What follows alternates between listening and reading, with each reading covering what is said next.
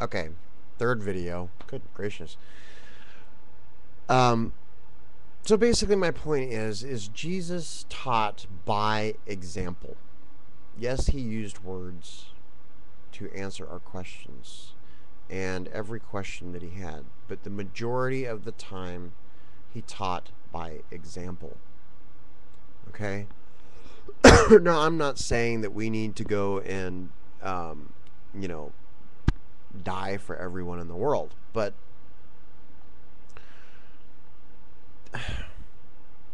he went even so far as to say, look at these laws that we have, the law of Moses. He says, I can sum up all of these laws into one. I know, into two. Okay? Love the Lord your God with all your heart. And I believe it's love your neighbor. Okay? So basically, love. Okay? If you want to look at it in a way, Jesus was a freaking hippie. Okay? Love everybody. Well, that was the point. If you look at all the 10 Commandments, everything that God set up, okay, I'm not talking about all the little extra laws that the Pharisees put in there, about divorce and this and that and blah, blah, blah, blah, okay? I'm not talking about those. I'm talking about the 10 Commandments, okay? If you look at the 10 Commandments, every single one of those commandments are about love. Do not steal. Well, if I love you, I'm not going to steal from you, right? Right. Okay. Don't murder. Well, if I love you, I'm definitely not going to kill you. Okay? Uh, don't covet your friend's wife, which means, don't, if you don't know what that means, it means, don't look at your buddy's wife and say, ooh, damn, she's hot. I want to tap that ass. Okay? You don't do that. If you love your buddy, you're not going to do it. And so on and so forth. Okay? They're all about love.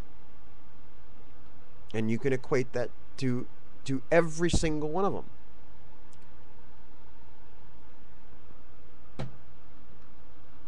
Now, you didn't know what you were getting into when you asked me this question. Now, if you want my opinion, your brother is wrong. And the church he's going to is wrong. Okay? Period. You're not evil, Marin. People are not evil. Okay? Sin is what it is. It's a mistake. It's human beings being human beings, fallibility. Okay? And we do some pretty damn doozies. But that does not mean that God does not love you. Far from it. God loves us very, very, very much. We just have to accept. Oh, excuse me. We just have to accept his love. A lot of people don't do that because, well, let's see, from an atheist point of view. Okay? An atheist point of view doesn't believe in God. That's simple. He believes in what he can see, taste, touch, facts, science. So what's the point in believing in something that he doesn't see? And then you see how Christians act, or Catholics act, or a lot of other denominations out there, and other religions too, where they're just trying to shove it down your throat and saying, well, you have to believe the way we believe, or we don't want you to go to hell. Oh my God, where? They're so blind. It ain't about that. It's about living what you believe. Be the example.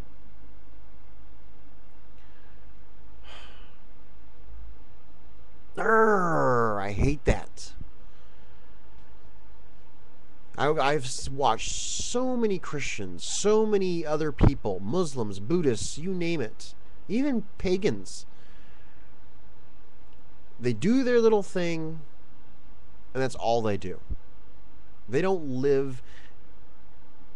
They don't live it. They don't go out into the world and live what they're doing. They're one way in one place and another way in another place. It's a no wonder that there are a ton of atheists out there sitting there going, "Oh, you guys are so fake and phony, and how can you believe these people wrote this book and look at people and blah blah." I mean, come on. Half the time, I agree with them.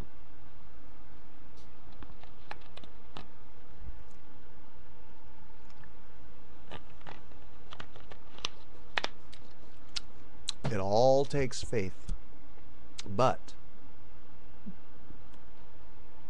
and this is with anything, atheism included. Anything that you believe, anything that you live by, you have to live by it. You can't just say, "Oh, well, here's this, here's that, do this, do that." You have to live it.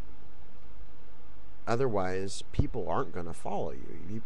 People aren't going to believe you, because they'll look at your life and going, "Okay, you're telling me this, but you're doing this.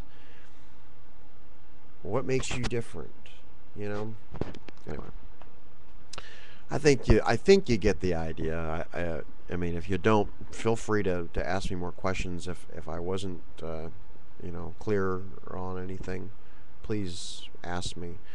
Um, I plan personally becoming a minister, and I plan on not having a church, but actually going to churches and what they call reforming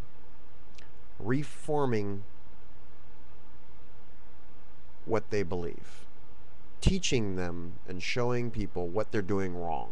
Okay, it ain't about the money. It ain't about how many pews you fill, you know, um, and all that garbage. And there's a lot more I can go in depth, but again, I'm running out of time, and I already made 3 videos. But uh, I wanted to thank you for bringing that up. I normally and don't typically preach. Like I said, I do my best to live my by my actions. And most Christians would be going, "Oh my gosh, he swears and he does this and he does that," and whatever. Like they don't. And if they say they don't, they're lying. Swear under your breath if you hit your finger with a hammer.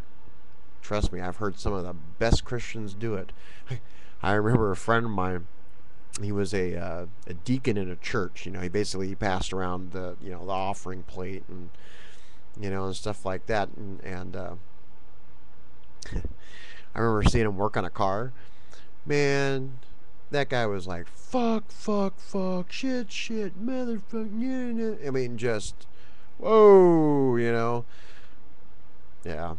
And me personally, I could have, as a young Christian growing up, I should have taken that and been like, what's this guy doing?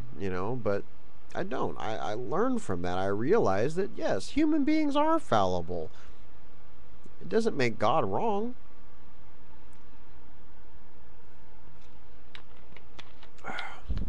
It doesn't change the fact that I don't believe that there was some big bang by osmosis and all of a sudden our perfect little world, that is just so unique and beautiful, was an accident or an oops. I'm sorry, I can't believe that I came from an ape. I'm too pretty. Yeah, I know, I'm probably going to get a lot of comments for that one, but whatever. I can give a rat. The point is, this video is ending again. Anyway, I'm going to make another video, and I won't do it as a response. I'll probably just do a regular video.